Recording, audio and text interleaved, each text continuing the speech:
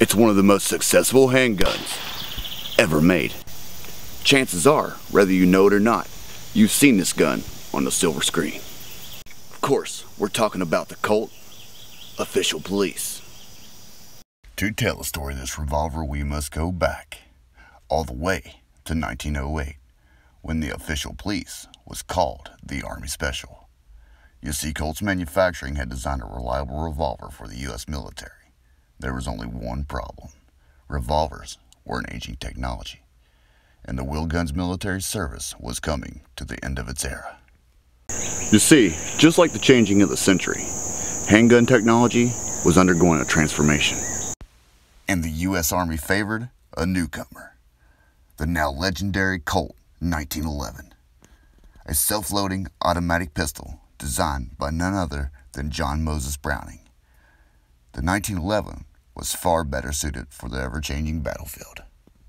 Colt was in need of a market. It would take another 18 years to find it. Fast forward to 1927. The Roaring Twenties were in full swing. City nightlife was lit up with jazz, dancing, and flappers. With the Great War finally over, some found great success, while others found themselves on harder times. Prohibition was the law of the land, and like with all prohibitions, alcohol bootlegging became big business and caused a boom in organized crime. Police officers were in uncharted territory, taking on gangsters and mobsters like Al Capone, Pretty Boy Floyd, and John Dillinger. At the time, American law enforcement organizations supplied their officers with the underpowered .32 caliber. The police were in need of better firepower. Colt had found their market. They set out on a marketing campaign and gave the Army Special a facelift with a polished blue finish and renamed it the Official Police. With its .38 special cartridge, it outperformed the .32 caliber predecessor in every aspect. The Colt Official Police was a marketing success. Again, we go forward in time. England, 1940. World War II was in full tilt. The revolver designed for war would finally see action on the battlefields of Western Europe, when the British had purchased over 48,000 of the pistols to supplement their troops and security personnel. The U.S. even went on to purchase some of the Official Police to guard their bases and ports, with the FBI even supplying their agents with the dependable wheel guns. Colt's Manufacturing went on to produce the Official Police until 1969, and even made a few variants including the Border Patrol, which are some of the most desirable for the collectors today. In total, Colt's Manufacturing produced over 400,000 copies of the Official Police, making it a very successful handgun. This handgun was present during the 20th century's most defining moments, and deserves its spot in American history. Okay, now the history part's done, we're going to get right into the disassembly. For this disassembly, you're going to need a bench block and a hammer, a small flathead screwdriver, a small pick, a small diameter punch, a pair of needle nose pliers, masking tape, and a pen. A second flathead with a slightly larger head, and of course you're going to need your Colt. Okay, the first thing you're going to remove is the grip. Now this is an aftermarket grip. You're going to take your small headed screwdriver and just unscrew that.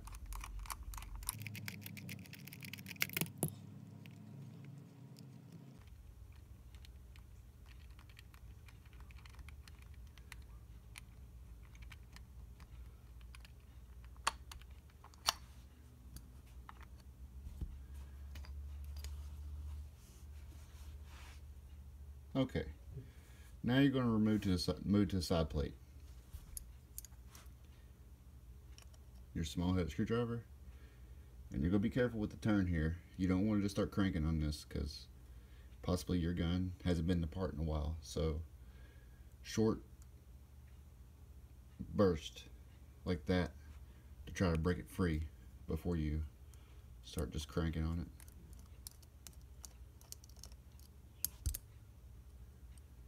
Set that to the side.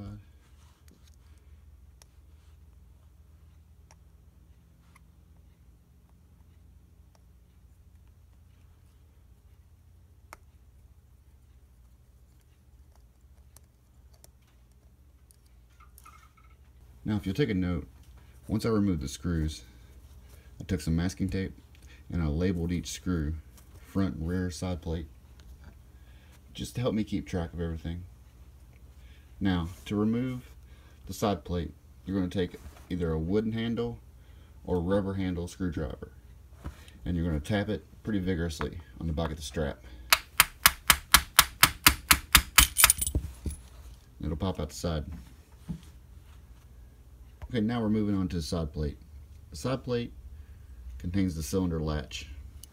This part right here. You see that hole that I'm exposing? That hole lines up with the cylinder latch right here and moves it out, allowing it to freely open.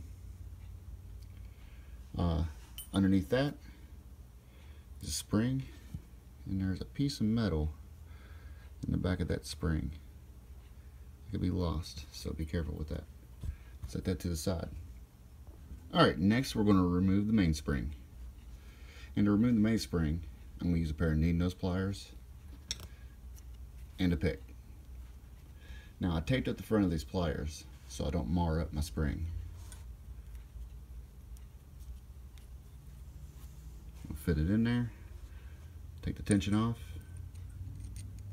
and I'll slide that forward. Now my spring can pop out, just like that.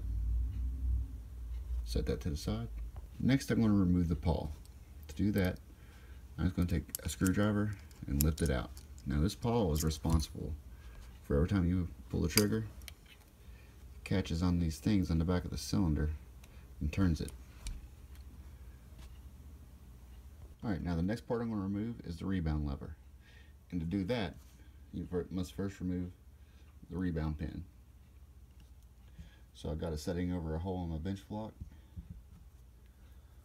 Take a small punch. I've lost my small punch, so I'm going to improvise. Small punch. I'm just going to tap it out the other side. Now this rebound lever has quite a few functions. It acts as your trigger spring, and it also moves your safety bar up and down. So it's got a few functions. Alright, to remove that, you're just going to slide it forward. And you kind of got to work with it. It is a pain in the neck. But if you slide it forward as far as you can get it, and then angle it down, it should come out. So it might be stuck in there pretty good. So just be patient. Don't get in a rush, and don't try to force anything. Alright, now, once I got that removed, I can move on to the hammer. To remove the hammer, I'm just going to simply lift and work it out. It'll come right out. And now you'll see that safety unit underneath. Everything's connected. Alright, now we're going to move on to the hammer. The hammer has three parts. You have the point of your hammer here. You have your strut and your stirrup. Your stirrup sits inside your mainspring like this, and that's what provides the downforce. To remove that is just a pin that drives out the other side, and that'll just come straight out. Now your stirrup has a spring, you can see it in there. Drive the pin out and be careful of the spring tension. And this actually has a pin to it too. So if that point ever breaks, you can replace it. You can see the pin on the other side there. You just drive it out and that comes right out. Alright, let's move on to the next part. Alright, next I'm going to remove the trigger. And just like I did with the hammer, I'm going to work it out. Now, pay attention. When that comes out, your safety lever and your safety assembly, it's all going to come out.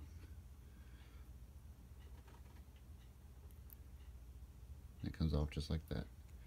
Same thing with this side. Slide it forward and it comes all apart. Now note how that was together.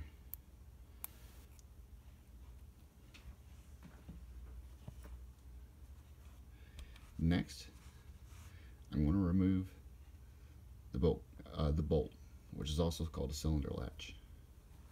But first, I'm going to go ahead and remove the latch pin. And over here on this side, you're going to find another screw. I'm going to remove it.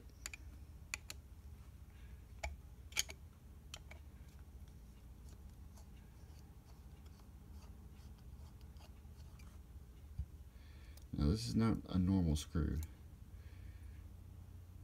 It's actually hollow on the inside. And it contains a spring. The spring's going to come out. And at the end of the spring is going to be a piece of metal that spring is sitting inside of. And that's what holds your crane in. Your crane is this part right here. It goes inside the cylinder. It simply just slides forward, and that's your cylinder assembly. Now I don't have the proper tool to take this cylinder apart, so I'm not going to mess it up by trying to. Now we can get to the cylinder bolt. You see a piece of metal sticking up there? If I push down, you'll see the bolt assembly move. And that actuates every time you pull the trigger. That'll actuate when the next round goes into battery. And actually works off of this. Now to remove that, it might be in there pretty good. So remember, like I said, small quick turns. You don't just want to pry on it. Now this is under spring tension, but it shouldn't go flying anywhere. Spring pressure is going the wrong way.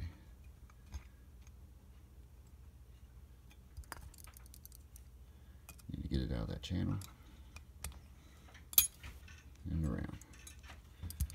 Alright, spring slides up in a hole in the bottom of this bolt. Right there. The spring just slides up in there. Now we've got this gun almost completely disassembled, with the exception of the barrel and the front sight and the cylinder assembly. I'm going to list below a link to Gun Parts Corp. If you need to find any parts, that's a really good place to start. Other than that, just take note, label your parts, keep a mental note of everything. It doesn't hurt to take pictures as you're going, as you're taking it apart. It'll help you put it back together correctly. If you got any questions, leave them down in the comments, and I'll do my best to answer them. Thank you guys for watching. Stay safe and keep shooting, America.